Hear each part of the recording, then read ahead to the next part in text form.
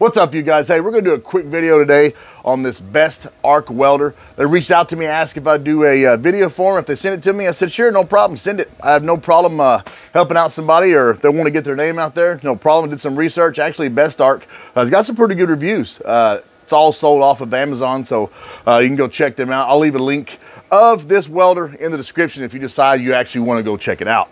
Cool little welder right here. So this says it's a MIG, TIG, and a stick welder, but this particular one doesn't have the spot. That's the big brother. It actually does the TIG. This is just a wire welder, flux core, and a stick welder. All right, y'all, correction time. This does have lift TIG capabilities, okay? No gas comes into this machine. You can see here in the back, there's nowhere for gas. So your wire is always gonna be flux core. You can run lift TIG and stick weld. Now, none of the components come for lift TIG. The only components that come is just your wire lead and your stick weld and a ground. So again, my bad. Correction, you can do lift TIG on this. So again, it's wire weld, which would be flux core, lift TIG, and stick weld. If you look down here, you've got your buttons if you want to go from 2T to 4T, which all 2T is when you pull this trigger, you got to keep holding it while you're welding. You let it go, you're done.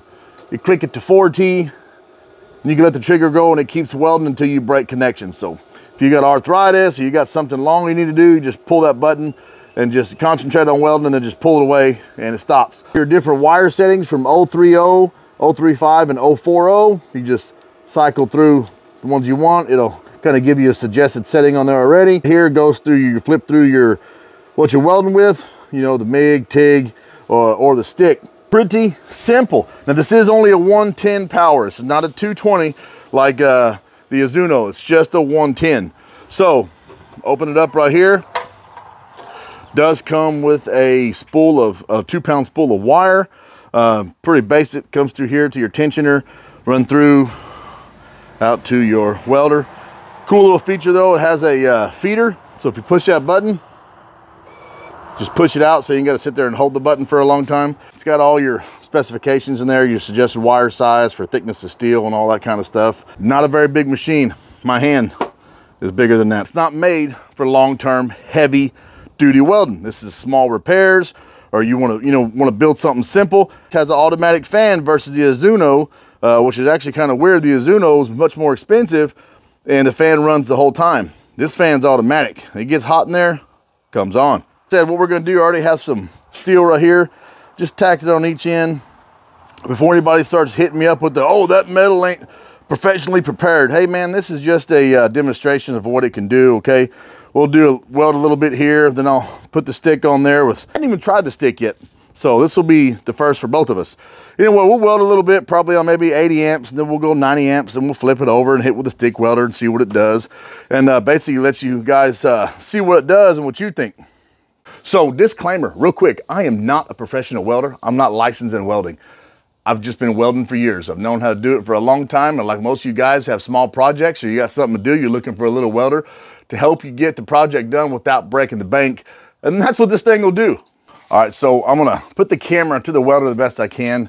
I don't have a camera that's all nice and fancy and that'll protect that big blast while I'm welding there, but I want you to see it in real time, that way you don't think that I'm pulling a fast one on you. So let me show you real quick. There is what we're gonna tack, and I will angle the camera down there real quick and show it to you. I don't wanna drag this video on too much. So we're gonna go 80 amps, probably, I don't know, about an inch or so. See what 80 amps looks like.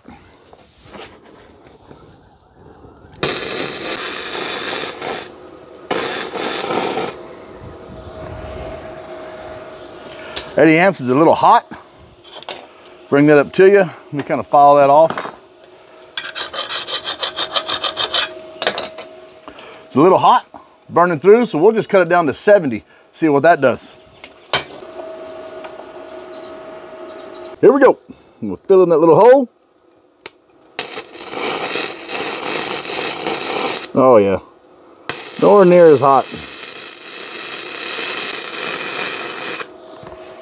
Oh yeah, nowhere near as hot. Builds up a little better. Clean that off. All right, so there you go. A lot better weld. You look from underneath, I don't know if you can see in there or not. Good penetration. On 70 amps, this thing actually cooks a little bit better than my Zuno for 70 amp. So that's 70 amp. We don't need to go any higher because this is only 1/8 inch. So I don't want to burn a hole in it, but let's try 60 amp and just see what it looks like. See if she builds up too much.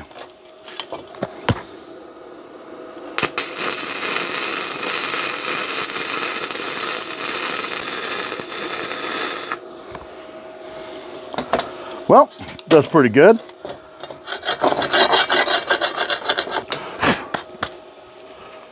There you go.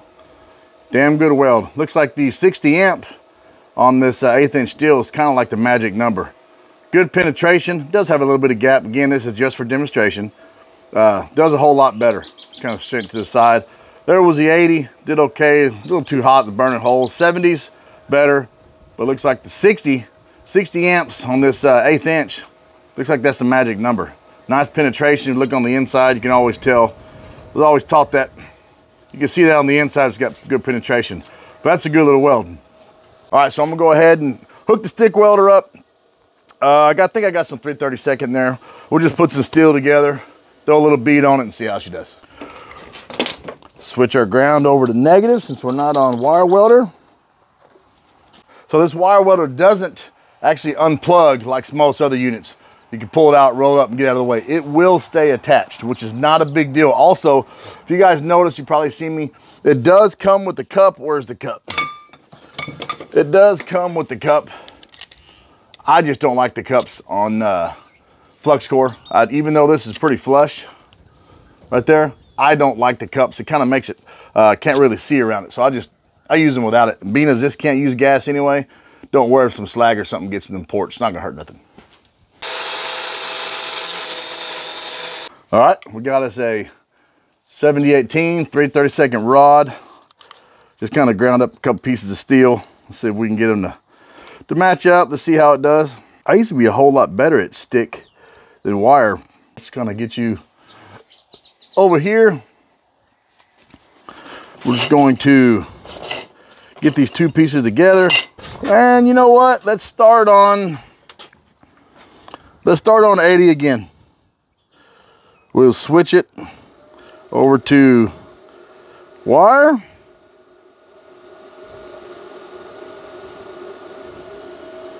Or I'm sorry, not wire. We're gonna switch it over to stick weld. Start on 80 amps. That's pretty good.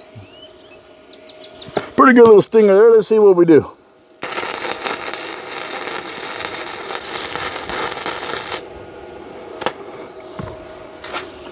Whoop. Uh-oh. Tell you what, let's go a little hotter. I think this needs to be a little hotter. Let's go to 90. Now the most amps you're gonna get out of the stick is 105. So we'll just go to 90. Be a little bit hotter. Let's try it again. Let's try it again.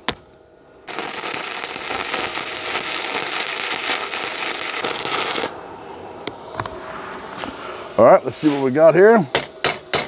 All right, so what we're gonna do, I'm gonna draw a line. I just tried it real quick. I need to get my settings. Again, this is the first time I've used a stick. Let's get this settings. I'm gonna draw a white line. Below that white line, what I think now is probably the better setting. So I started off with 80, didn't do that great, went with 90, it was actually too much. So you know what, we're gonna split the difference.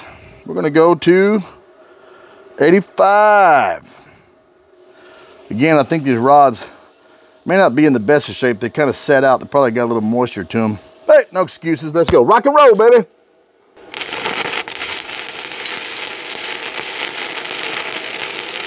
I'm happier with that. All right, let's chip and look. All right, so no judgments, man.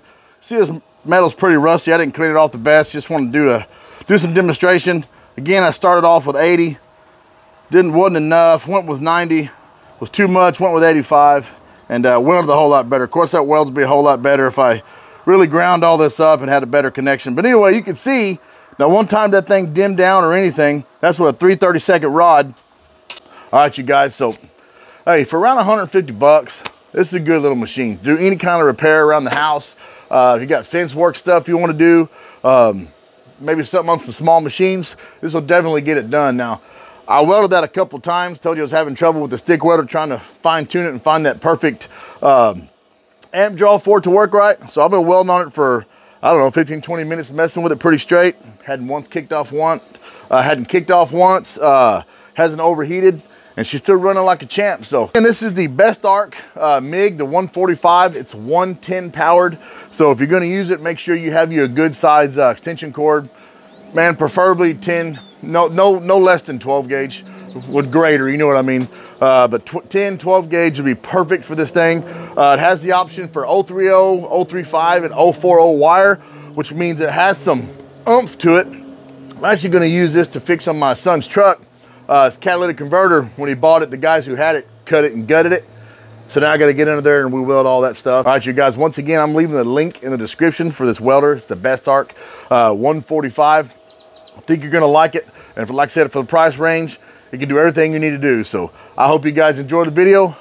Hope you decide to maybe get one of them welders. Appreciate y'all.